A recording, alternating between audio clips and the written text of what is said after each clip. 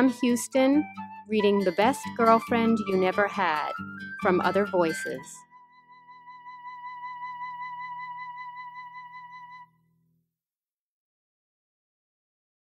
A perfect day in the city always starts like this. My friend Leo picks me up and we go to a breakfast place called Rick and Ann's where they make red flannel hash out of beets and bacon. And then we cross the Bay Bridge to the gardens of the Palace of the Fine Arts to sit in the wet grass and read poems out loud and talk about love. The fountains are thick with black swans imported from Siberia. And if it is a fine day and a weekend, there will be wedding parties, almost entirely Asian. The grooms wear smart gray pinstripe suits, and the women are in beaded gowns so beautiful they make your teeth hurt just to look at them. The Roman towers of the palace facade rise above us, more yellow than orange in the strengthening midday light. Leo has told me how the towers were built for the 1939 San Francisco World's Fair out of plaster and paper mache, and even though times were hard, the city raised the money to keep them, to cast them in concrete so they would never go away. Leo is an architect, and his relationship to all the most beautiful buildings in this city is astonishing given his age, only 5 years older than me. I make my living as a photographer. Since art school, I've been doing magazine work and living from grant to grant. The house Leo built for himself is like a fairy tale, all towers and angles, and the last wild peacock in Berkeley lives on his street. I live in the Oakland Hills in a tiny house on a street so windy you can't drive more than 10 miles per hour. I rented it because the ad said this: small house in the trees with a garden and a fireplace, dogs welcome, of course. I am dogless for the moment, but it's not my natural condition. You never know when I might get overwhelmed by a desire to go to the pound. It's a warm blue Saturday in November, and there are 5 Asian weddings underway at the Palace of the Fine Arts.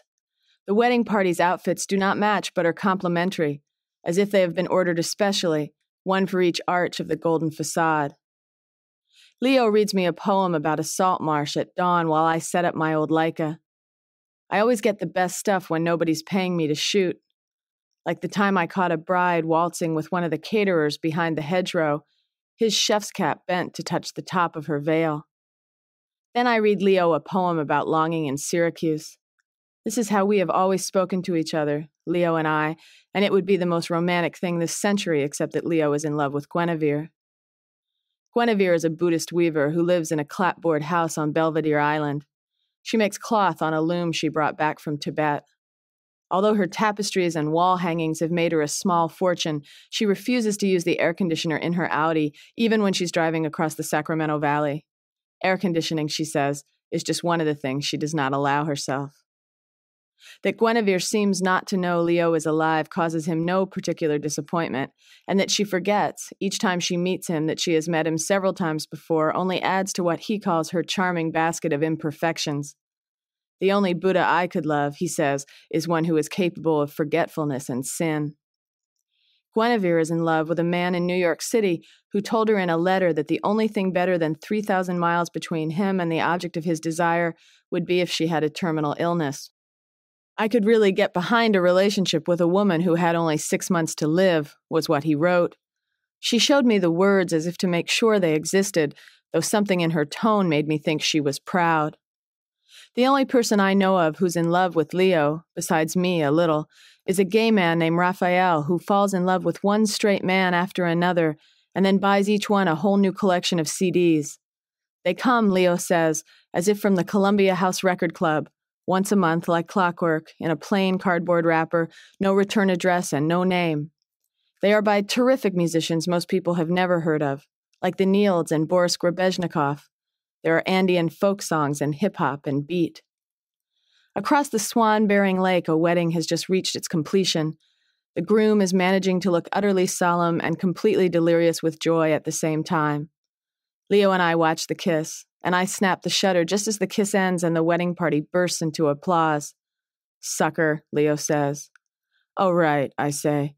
"Like you wouldn't trade your life for his right this minute?" "I don't know anything about his life," Leo says. "You know he remembered to do all the things you forgot." "I think I prefer it," Leo says, "when you reserve that particular lecture for yourself." He points back across the lake where the bride has just leapt into her maid of honor's arms, and I snap the shutter again. Or for one of your commitment-phobic boyfriends, Leo adds. I guess the truth is I can't blame them, I say. I mean, if I saw me coming down the street with all my stuff hanging out, I'm not so sure I'd pick myself up and go trailing after. Of course you would, Leo says. And it's because you would, and because the chance of that happening is so slim, and because you hold out hope anyway that it might, that's what makes you a great photographer. Greatness is nice, I tell him. I want contact. I want someone's warm breath on my face. I say it as if it's a dare, which we both know it isn't. The flower girl across the lake is throwing handfuls of rose petals straight up in the air. I came to this city near the ocean over a year ago because I had recently spent a long time under the dark, naked water of the Colorado River, and I took it as a sign that the river wanted me away. I had taken so many pictures by then of the chaos of heaved-up rock and petrified sand and endless sky that I'd lost my balance and fallen into them. I couldn't keep separate anymore what was the land and what was me. There was a man there named Josh who didn't want nearly enough from me, and a woman called Thea who wanted way too much, and I was sandwiched between them, one of those weaker rock layers like limestone that disappears under pressure or turns into something shapeless like oil. I thought there might be an order to the city, straight lines, shiny surfaces, and right angles that would give myself back to me, take my work somewhere different, maybe to a safer place. Solitude was a straight line, too, and I believed it was what I wanted. So I packed whatever I could get into my pickup, left behind everything I couldn't carry, including 2 pairs of skis, a whole dark room full of photo equipment, and the mountains I'd sworn again and again I couldn't live without.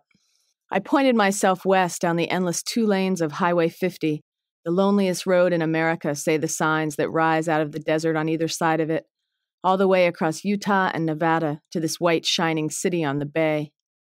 I got drunk on the city at first, the way some people do on vodka, the way it lays itself out as if in a nest of madronas and eucalyptus, the way it sparkles brighter even than the sparkling water that surrounds it, the way the Golden Gate reaches out of it, like fingers, toward the wild, wide ocean that lies beyond.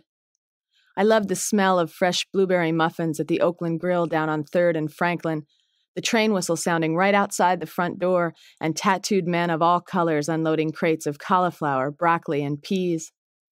Those first weeks I'd walk the street for hours, shooting more film in a day than I could afford in a week, all those lives in such dangerous and unnatural proximity, all those stories my camera could tell. I'd walk even the nastiest part, the blood pumping through my veins as hard as when I first saw the Rocky Mountains so many years ago. One night in the Mission, I rounded a corner and met a guy in a wheelchair head-on who aimed himself at me and covered me with urine. Baptized, I said to my horrified friends the next day, anointed with the nectar of the city gods. I met a man right off the bat named Gordon, and we'd drive down to the Oakland docks in the evening and look out at the 20-story hydraulic boat lifts, which I said looked like a battalion of Doberman pinschers protecting the harbor from anyone who might invade. Gordon's real name was Salvador, and he came from poor people, strawberry pickers in the Central Valley, 2 of his brothers stillborn from malathion poisoning. He was handsome, even as a boy, with jet black hair, dark skin, and his mother's gene for blue eyes. He left the valley and moved to the city when he was too young by law to drive the truck he stole from his father's field boss. He left it double parked in front of the Castro Theater, talked a family in the Mission into trading work for floor space, changed his name to Gordon, changed his age from 15 to 20, and applied for a grant to study South American literature at San Francisco State. He had his PhD before he turned 20, a tenure-track teaching job at Berkeley by 21. When he won his first teaching award, his mother was in the audience. When their blue eyes met, she nodded her approval, but when he looked for her afterwards, she was nowhere to be found. "Can you believe it?" he said when he told the story, his voice such a mixture of pride and disappointment that I didn't know which was more unbelievable, that she had come or that she had gone. If one more woman I used to date turns into a lesbian, Leo says, I'm moving to Minneapolis. The wedding receptions are well underway, and laughter bubbles toward us across the lagoon. It's possible to take that as a compliment, I say, if you want to bend your mind that way. I don't, he says. Maybe it's just a choice a woman makes, I say, when she feels she has exhausted all her other options. Oh yeah, like you start out being a person, Leo says, and then you decide to become a car. Sometimes I think it's either that or Alaska, I say. The odds there, better than 10 to 1. I remember a bumper sticker I saw once in Haines, Alaska, near the place where the ferries depart for the lower 48. Baby, it said, when you leave here, you'll be ugly again. In Alaska, I say, I've actually had men fall at my feet. I bet a few men have fallen at your feet down here, he says, and I try to look him in the eye to see how he means it, but he keeps them fixed on the poetry book. He says, aren't I the best girlfriend you never had? The last woman Leo called the love of his life only let him see her twice a week for 3 years. She was a cardiologist who lived in the marina, who said she spent all day with broken hearts and she had no intention of filling her time off with her own. At the start of the 4th year, Leo asked her to raise the number of dates to 3 times a week, and she immediately broke things off. Leo went up on the bridge after that. This was before they put the phones in, the ones that go straight to the counselors. It was a sunny day and the tide was going out, making whitecaps as far as he could see into the Pacific. After a while he came down, not because he felt better, but because of the way the numbers fell out. There had been 250 so far that year. Had the number been 4 or 199 or even 274, he says he might have done it, but he wasn't willing to go down officially with a number as meaningless as 251. A woman sitting on the grass near us starts telling Leo how much he looks like her business partner, but there's an edge to her voice I can't identify, an insistence that means she's in love with the guy, or she's crazy, or she's just murdered him this morning and she's come to the Palace of the Fine Arts to await her impending arrest. The great thing about Californians, Leo says when the woman has finally gotten up to leave, is that they think it's perfectly okay to exhibit all their neuroses in public as long as they apologize for them first. Leo grew up like I did on the East Coast, eating bird's-eye frozen vegetables and Swanson's deep dish meat pies on TV trays next to our parents and their third martinis, watching What's My Line and To Tell the Truth on television, and talking about anything on earth except what was wrong. Is there anyone you could fall in love with besides Guinevere? I ask Leo, after he's read a poem about tarantulas and digger wasps. There's a pretty woman at work, he says. She calls herself the Diva. Leo, I say, write this down. I think it's a good policy to avoid any woman who uses an article in her name. There are policemen at the palace grounds today handing out information about how we can protect ourselves from an epidemic of carjackings that has been taking place in the city for the last 5 months. The crime begins, the flyer tells us, with the criminal bumping the victim's car from behind. When the victim gets out of the car to exchange information, the criminal hits her, and it's generally a woman, over the head with a heavy object, leaves her on the sidewalk, steals her car, and drives away. The flyer says we are supposed to keep our windows rolled up when the other driver approaches, keep the doors locked, and say through the glass, "I'm afraid. I'm not getting out. Please follow me to the nearest convenience store." It says under no circumstances should we ever let the criminal drive us to crime scene number 2. You couldn't do it, could you? Leo says and slaps my arm like a wise guy. What do you think they mean, I say, by crime scene number 2? You're evading the question because you know the answer too well, he says. You're the only person I know who'd get your throat slit sooner than admit you're afraid. You know, I say to Leo to change the subject, you don't act much like a person who wants kids more than anything. Yeah, and you don't act like a person who wants to be married with swans. I'd do it, I say, right now. Step into that wedding dress, no questions asked. Lucy, Leo says, seriously, do you have any idea how many steps there are between you and that wedding dress? No, I say, tell me. 55, he says. At least 55. Before Gordon, I had always dated the strong, silent types. I think so I could invent anything I wanted to go on in their heads. Gordon and I talked about words and the kind of pictures you could make so that you didn't need them, and I thought what I always thought in the first 10 minutes, that after years and years of wild pitches, I'd for once in my life thrown a strike. It took me less than half a baseball season to discover my oversight. Gordon had a jealous streak as vicious as a heat-seeking missile, and he could make a problem out of a paper bag. We were asked to leave 2 restaurants in 1 week alone, and it got to the point fast where if the wait person wasn't female, I'd ask if we could go somewhere else or have another table. Car mechanics, piano tuners, dry cleaners, toll takers.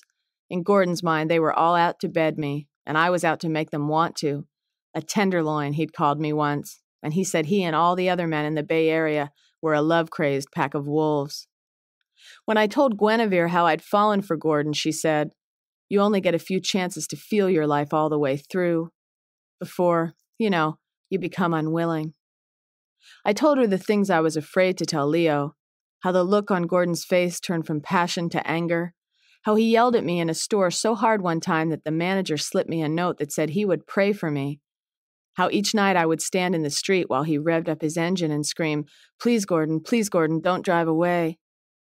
At one time in my life, I had breast implants just to please a man, she said. Now I won't even take off my bracelets before bed. Guinevere keeps a bowl of cards on her breakfast table between the sugar and the coffee. They are called angel cards, and she bought them at the New Age store. Each card has a word printed on it, sisterhood or creativity or romance, and there's a tiny angel with her body in a position that is supposed to illustrate the word. That morning I picked balance, with a little angel perched in the center of the teeter-totter, and when Guinevere reached in for her own word, she sighed in disgust. Without looking at the word again, without showing it to me, she put the card in the trash can and reached to pick another. I went to the trash can and found it. The word was surrender, and the angel was looking upwards with her arms outstretched. "I hate that," she said, her mouth slightly twisted. "Last week I had to throw away submit." Guinevere brought me a cookie and a big box of Kleenex. She said that choices can't be good or bad. There is only the event and the lesson learned from it. She corrected my pronunciation gently and constantly. The boo in Buddha, she said, is like the puh in pudding and not like the boo in ghost. When I was 25 years old, I brought home to my parents a boy named Jeffrey I thought I wanted to marry. He was everything I believed my father wanted. He had an MBA from Harvard. He had patches on the elbows of his sports coats. He played golf on a course that only allowed men. We spent the weekend drinking the wine and eating the pâté Jeffrey's mother had sent him from her fermette in the southwest of France. Jeffrey let my father show him decades' worth of tennis trophies. He played the piano while my mother sang her old torch songs. I waited until I had a minute alone with my father. "Papa," I said, it was what I always called him, "how do you like Jeffrey?" "Lucille," he said, "I haven't ever liked any of your boyfriends, and I don't expect I ever will. So why don't you save us both the embarrassment and not ask again?" After that, I went back to dating mechanics and river guides. My mother kept Jeffrey's picture on the mantle till she died. The first time I was mugged in the city, I'd been to the Late Show all alone at the Castro Theater. It's one of those magnificent old movie houses with a huge marquee that lights up the sky like a carnival, a ceiling that looks like it belongs in a Spanish cathedral, heavy red velvet curtains laced with threads that sparkle gold, and a real-life piano player who disappears into the floor when the previews begin. I liked to linger there after the movie finished, watch the credits and the artificial stars in the ceiling. That Tuesday, I was the last person to step out of the theater into a chilly and deserted night. I had one foot off the curb when the man approached me, a little too close for comfort even then. "Do you have any change you can spare?" he said. The truth was I didn't. I had scraped the bottom of my purse to put together enough quarters, nickels, and dimes to get into the movie, and the guy behind the glass had let me in 30 cents short. I said I was sorry and headed for the parking lot. I knew he was behind me, but I didn't turn around. I should have gotten my keys out before I left the theater, I thought. Shouldn't have stayed to see every credit roll. About 10 steps from my car, I felt a firm jab in the middle of my rib cage. "I bet you'd feel differently," the man said, "if I had a gun in my hand." "I might feel differently," I said, whirling around with more force than I intended, "but I still wouldn't have any money." He flinched, changed the angle of his body just slightly back and away. And when he did, when his eyes dropped from mine to his hand holding whatever it was in his jacket pocket, I was reminded of a time I almost walked into a female grizz with a nearly grown cub, how we had stood there posturing, how she had glanced down at her cub just that way, giving me the opportunity to let her know she didn't need to kill me. We could both go on our way. "Look," I said, "I've had a really emotional day, okay?" As I talked, I dug into my purse and grabbed my set of keys, a kind of weapon in their own right. "And I think you ought to just let me get in the car and go home." While he considered this, I took the last steps to my car and got in. I didn't look in the rearview mirror until I was on the freeway. By mid-afternoon, Leo and I have seen one too many happy couples get married, and we drive over the Golden Gate and to Tiburon to a restaurant called Guaymas, where we drink margaritas made with Patron tequila and eat ceviche appetizers and look out on Angel Island and the city, whitest of all from this perspective, rising like a mirage out of the blue-green bay. We watch the ferry dock and unload the suburbanites, then load them up again for the twice-hourly trip to the city. We are jealous of their starched shirts and brown loafers, how their clothes seem a testament to the balance in their lives. The fog rolls over and down the lanyard side of Mount Tamalpais, and the city moves in and out of it, glistening like Galilee one moment, then gray and dreamy like a ghost of itself the next, and then gone, like a thought bubble, like somebody's good idea. Last night, I say, I was walking down Telegraph Avenue. I was in a mood, you know. Gordon and I had a fight about John Lennon. Was he for or against, Leo says. Against, I say, but it doesn't matter. Anyway, I was scowling, maybe crying a little, moving along pretty fast, and I step over this homeless guy with his crutches and his little can, and he says, I don't even want any money from you. I'd just like you to smile. So did you? Leo says. I did, I say. I not only smiled, but I laughed too, and then I went back and gave him all the money in my wallet, which was only $18, but still. I told him to be sure and use that line again. I love you, Leo says, and takes both of my hands in his. I mean, in the good way. I am told that when I was 4 years old and with my parents in Palm Beach, Florida, I pulled a 700-pound cement urn off its pedestal and onto my legs, crushing both femurs. All the other urns on Worth Avenue had shrubs in them, trimmed into the shapes of animals, and this one, from my 3-foot point of view, appeared to be empty. When they asked me why I had tried to pull myself up and into the urn, I said I thought it had fish inside it and I wanted to see them, though whether I had imagined actual fish or just tiny shrubs carved into the shape of fish, I can't any longer say. The urn was empty, the story goes, and waiting to be repaired, which is why it toppled over onto me. My father rolled it off with some of that superhuman strength you always hear about and picked me up. I was screaming bloody murder, and held me until the ambulance came. The next 6 weeks were the best of my childhood. I was hospitalized the entire time, surrounded by doctors who brought me presents, nurses who read me stories, candy stripers who came to my room and played games. My parents, when they came to visit, were always happy to see me and usually sober. I spent the remaining years of my childhood fantasizing about illnesses and accidents that I hoped would send me to the hospital again. One day last month, Gordon asked me to go backpacking at Point Reyes National Seashore to prove to me, he said, that he could take an interest in my life. I hadn't slept outside one single night since I came to the city, he said, and I must miss the feel of hard ground underneath me, must miss the smell of my tent in the rain. Gordon borrowed a backpack, got the permit, freed the weekend, studied the maps. I was teaching a darkroom workshop in Corte Madera on Saturday. Gordon would pick me up at 4 when the workshop ended. We'd have just enough time to drive up the coast to Point Reyes Station and walk for an hour into the first camp. A long second day would take us to the beach, the point with the lighthouse, and back to the car with no time again to spare before dark. I had learned by then how to spot trouble coming, and that morning I waited in the car with Gordon while first one man, way too young for me, and then another, way too old, entered the warehouse where my workshop was going to be held. I got out of the car without seeing the surfer, tall and blonde and a little breathtaking, portfolio under the arm that usually held the board.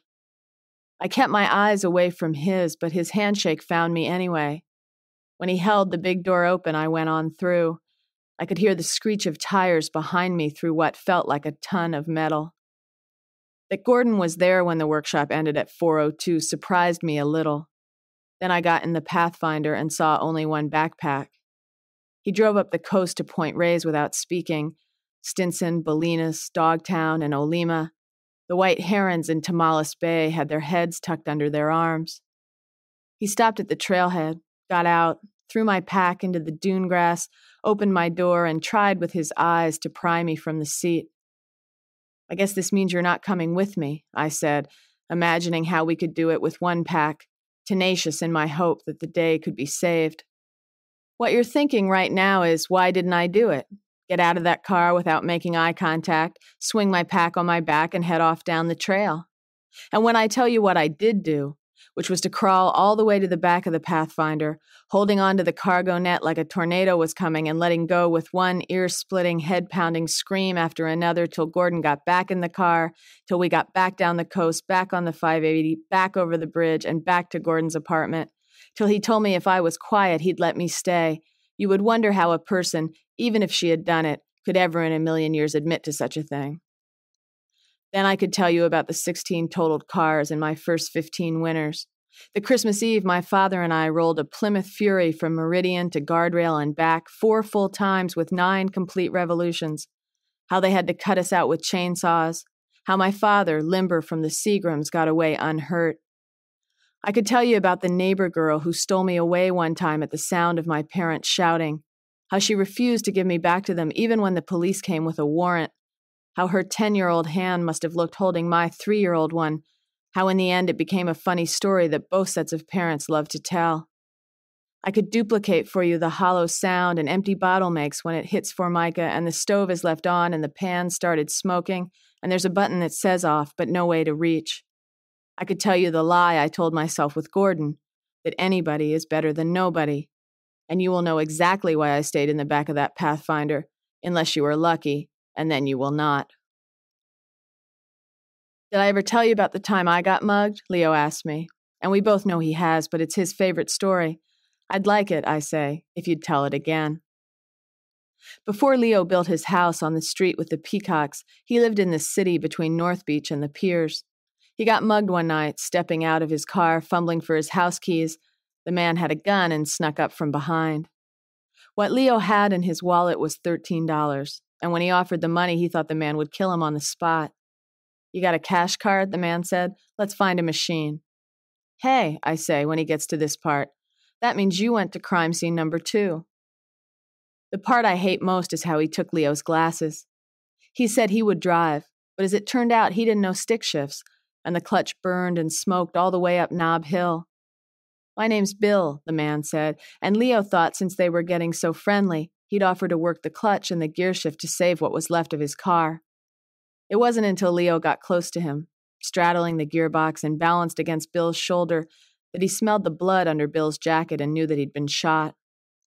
They drove like that to the Marina Safeway, Bill's eyes on the road and his hands on the steering wheel, Leo working the clutch and the shifter according to feel. At the cash machine, Leo looked for help but couldn't get anyone's eyes to meet his, with Bill and his gun pressed so close to his side. They all think we're a couple, he thought, and laughter bubbled up inside him. He told Bill a lie about a $100 ATM limit, pushed the buttons, handed over the money. They drove back to Leo's that same Siamese way, and when they got there, Bill thanked Leo, shook his hand, asked one more favor before he took off. I'm going to give you a phone number, Bill said, my girlfriend in Sacramento. I want you to call her and tell her I made it all right. Sure, Leo said, folding the paper. I want you to swear to God. Sure, Leo said, I'll call her. Bill put the end of the gun around Leo's belly button. Say it, motherfucker. Say, I swear to God. I swear to God, Leo said, and Bill walked away. Back in his apartment, Leo turned on Letterman. When the shaking had stopped, he called the police. Not much we can do about it, the woman at the end of the line told him. We could come dust your car for fingerprints, but it would make a hell of a mess. 2 hours later, Leo looked in a phone book and called a Catholic priest. No, the priest said, you don't have to call her. You swore to God under extreme circumstances brought down upon you by a godless man. I don't think that's the right answer, I had said when I first heard the story, and I say it again on cue today. The first time we had talked about the nature of godlessness, and how if a situation requires swearing to God, it is, by definition, extreme. But today I'm thinking, not of Bill or even of Leo's dilemma, but of the girlfriend in Sacramento, her lover shot, bleeding, and hijacking architects, and still remembering to think of her. And I wonder what it was about her that made her stay with a man who ran from the law for a living, and if he had made it home to her that night, if she stood near him in the kitchen dressing his wounds. I wonder how she saw herself, as what part of the story, and how much she had invested in how it would end. "I'm so deeply afraid," Gordon had said on the docks our first night together, "that I am nothing but weak and worthless. So I take the people close to me and try to break them, so they become as weak and worthless as me." I want to know the reason I could hear and didn't hear what he was saying, the reason why I thought the story could end differently for me. Things ended between Gordon and me in a bar in Jack London Square one night when we were watching the 49ers play the Broncos. It was Joe Montana's last year in San Francisco. Rumors of the Kansas City acquisition had already begun. It was a close game late in the season. The Broncos had done what they were famous for in those days, jumped out to a 20-point lead, and then lost it incrementally as the quarters went past. The game came right down to the 2-minute warning, Elway and Montana trading scoring drives so elegant it was like they shook hands on it before the game. 1:27 left, ball on the Niners' 22. Joe Montana had plenty of time and one last chance to shine. "Don't tell me you're a Bronco fan," a guy on the other side of me, a late arrival, said. "It's a tough job," I said, not taking my eyes off the TV set. For about the 100th time that evening, the camera was off the action and on a tearful, worried, or ecstatic Jennifer Montana, a lovely and protective hand around each of her 2 beautiful blonde little girls. "Geez," I said when the camera came back to the action several seconds too late. "You'd think Joe Montana was the only football player in America who had a wife." The guy next to me laughed a short, choppy laugh. Joe took his team 78 yards in 7 plays for the win. On the way to his Pathfinder, Gordon said, "That's what I hate about you sports fans. You create a hero like Joe Montana just so you have somebody to knock down." "I don't have anything against Joe Montana," I said. "I think he throws the ball like an angel. I simply prefer watching him to watching his wife." "I saw who you preferred watching," Gordon said, as we arrived at the car and he slammed inside. "Gordon," I said, "I don't even know what that man looked like." The moon was fat and full over the parts of Oakland no one dares to go late at night, and I knew as I looked for a face in it that it didn't matter a bit what I said. Gordon liked to drive the meanest streets when he was feeling meanest, and he was ranting about me shaking my tail feathers and keeping my pants zipped, and all I could think to do was remind him I was wearing a skirt. He squealed the brakes at the end of my driveway, and I got out and moved toward the dark entryway. "Aren't you going to invite me in?" he asked. And I thought about the months full of nights just like this one, when I asked his forgiveness, when I begged him to stay. "I want you to make your own decisions," I said over my shoulder, and he threw the car in gear, gunned the engine, and screeched away. First came the messages taped to my door. The words cut out from 10 different typefaces, held down with so many layers of tape it had the texture of decoupage. Then came the footprints in my garden, the Cairo syrup in my gas tank, my scarves tied like nooses in the branches of my trees. One day I opened an envelope from a magazine I'd shot for to find my paycheck ripped into 100 pieces and then put back in the envelope, back in the box.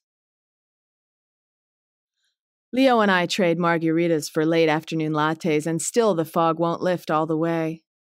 What I imagine, I say, is coming home one night and Gordon emerging from between the sidewalk and the shadows, a Magnum 357 in his hand, and my last thought being, well, you should have figured that this was the next logical thing. "I don't know why you need to be so tough about it," Leo says. "Can't you let the police or somebody know?" I say, "This is not a good city to be dogless in." Leo puts his arm around me. I can tell by the way he does it he thinks he has to. "Do you wish sometimes," I say, "that you could just disappear like that city?" "I can," Leo says. "I do. What I wish more is that when I wanted to, I could stay." The ferry docks again in front of us, and we sit quietly until the whistles are finished and the boat has once again taken off. "Are you ever afraid," I say to Leo, "that there are so many things you need swirling around inside you that they will just overtake you, smother you, suffocate you till you die?" "I don't think so," Leo says.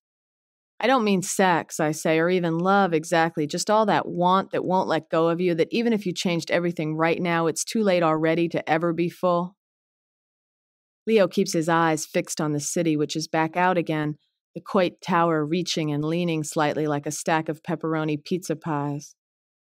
Until only a few years ago, I used to break into a stranger's house every 6 months like clockwork, he says. Is that something like what you mean? Exactly, I say. A band of fog sweeps down, faster than the others, and takes away the city, even the site of Leo's mugging, even the apartment where Gordon now stays.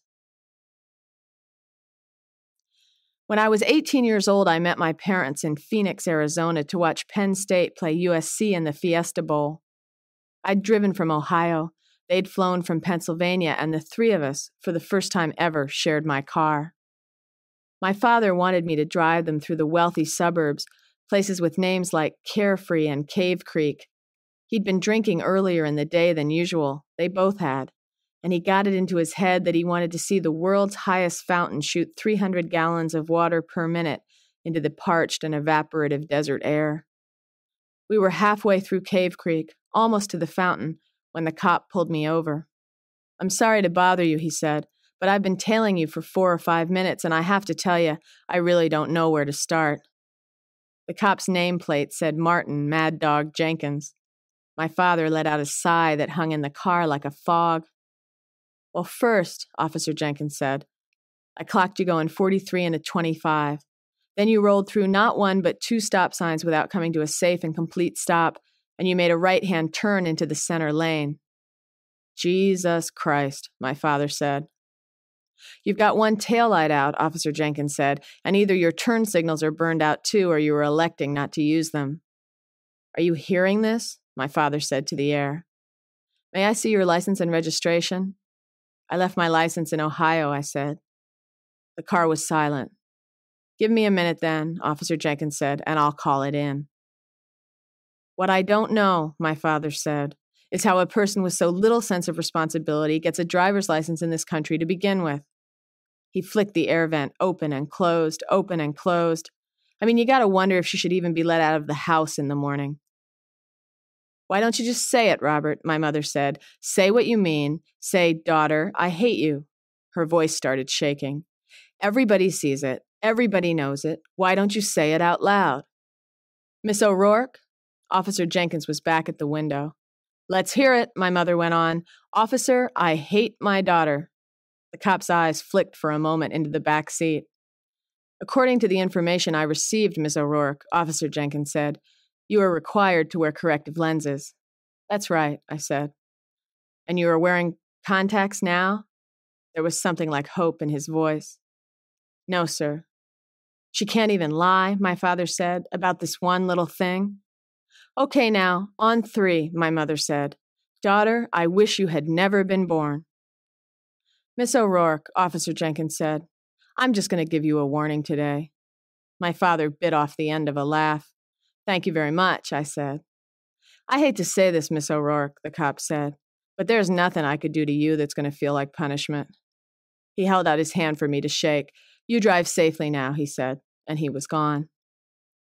When the Fiesta Bowl was over, my parents and I drove back up to Carefree to attend a New Year's Eve party given by a gay man my mother knew who belonged to a wine club called the Royal Order of the Grape. My father wasn't happy about it, but he was silent.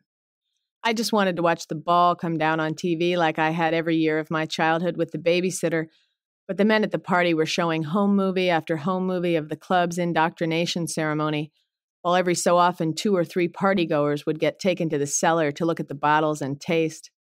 When my father tried to light a cigarette, he got whisked outside faster than I had ever seen him move. I was too young to be taken to the cellar, too old to be doted on. So after another half hour of being ignored, I went outside to join my father. The lights of Phoenix sparkled every color below us in the dark. Lucille, he said, when you get to be my age, don't ever spend New Year's Eve in a house where they won't let you smoke. Okay, I said. Your mother, he said, as he always did. I know, I said, even though I didn't. We just don't get love right, this family, but... He paused, and the sky above Phoenix exploded into color, umbrellas of red and green and yellow. I'd never seen fireworks before, from the top.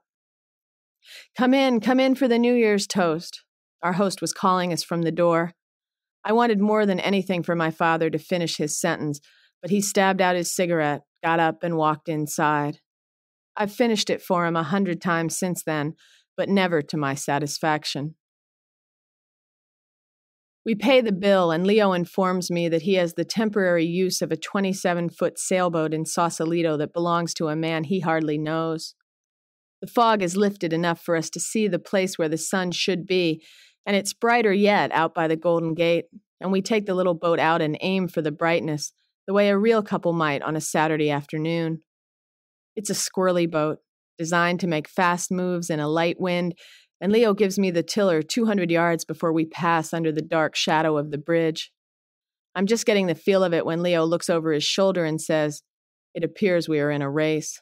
And I look too, and there's a boat bearing down on us, twice our size, 10 times, Leo tells me, our boat's value. "Maybe you should take it then," I say. "You're doing fine," he says. "Just set your mind on what's out there and run for it." At first, all I can think about is Leo sitting up on the top of the bridge running numbers in his head, and a story Gordon told me where two guys meet up there on the walkway and find out they are both survivors of a previous jump. Then I let my mind roll out past the cliffs and the breakers, past the Marin headlands and all of the navigation buoys, out to some place where the swells swallow up the coastline and Hawaii is the only thing between me and forever, and what are the odds of hitting it if I just head for the horizon and never change my course? I can hear the big boat's bow wave breaking right behind us, and I set my mind even harder on a universe with nothing in it except deep blue water. "You scared him," Leo says. "He's coming about." The big boat turns away from us, back toward the harbor, just as the giant shadow of the bridge crosses our bow. Leo jumps up and gives me an America's Cup hug. Above us, the great orange span of the thing is trembling just slightly in the wind. We sail on out to the edge of the headlands, where the swells get big enough to make us both a little sick, and it's finally Leo who takes the tiller from my hand and turns the boat around. It's sunny as Bermuda out here, and I'm still so high from the boat race that I can tell myself there's really nothing to be afraid of. Like sometimes when you go to a movie and you get so lost in the story that when you're walking out of the theater, you can't remember anything at all about your own life. You might forget, for example, that you live in a city where people have so many choices they throw words away, or so few they will bleed in your car for $100. You might forget 11 or maybe 12 of the 16 in a row totaled cars. You might forget that you never expected to be alone at 31, or that a crazy man might be waiting for you with a gun when you get home tonight, or that all the people you know, without exception, have their hearts all wrapped around someone who won't ever love them back. "I'm scared," I say to Leo, and this time his eyes come to meet mine. The fog is sitting in the center of the bay like it's over a big pot of soup and we're about to enter it. "I can't help you," Leo says, and squints his eyes against the mist in the air. When I was 2 years old, my father took me down to the beach in New Jersey, carried me into the surf until the waves were crashing onto his chest, and then threw me in like a dog to see, I suppose, whether I would sink or float. My mother, who was from high in the Rocky Mountains where all the water was too cold for swimming and who had been told since birth never to get her face wet, she took only baths, never showers, got so hysterical by the water's edge that lifeguards from 2 different stands leapt to my rescue. There was no need, however. By the time they arrived at my father's side, I had passed the flotation test, had swum as hard and fast as my untried limbs would carry me, and my father had me up on his shoulders, smiling and smug, and a little surprised. I make Leo drive back by the Palace of the Fine Arts on the way home, though the Richmond Bridge is faster. The fog has moved in there, too, and the last of the brides are worrying their hairdos while the grooms help them into big dark cars that will whisk them away to the honeymoon suite at the Four Seasons or to the airport to board planes bound for Tokyo or Rio. Leo stays in the car while I walk back to the pond. The sidewalk is littered with rose petals and that artificial rice that dissolves in the rain. Even the swans have paired off and are swimming that way, the feathers of their inside wings barely touching, their long necks bent slightly toward each other, the tips of their beaks almost closing the M. I take the swan's picture, and a picture of the rose petals bleeding onto the sidewalk. I step up under the tallest of the arches and bow to my imaginary husband. He takes my hand and we turn to the minister, who bows to us, and we bow again. I'm scared, I say again, but this time it comes out stronger, almost like singing, as though it might be the first step in 55 or 1,000 towards something like a real life, the very first step towards something that will last. And we're down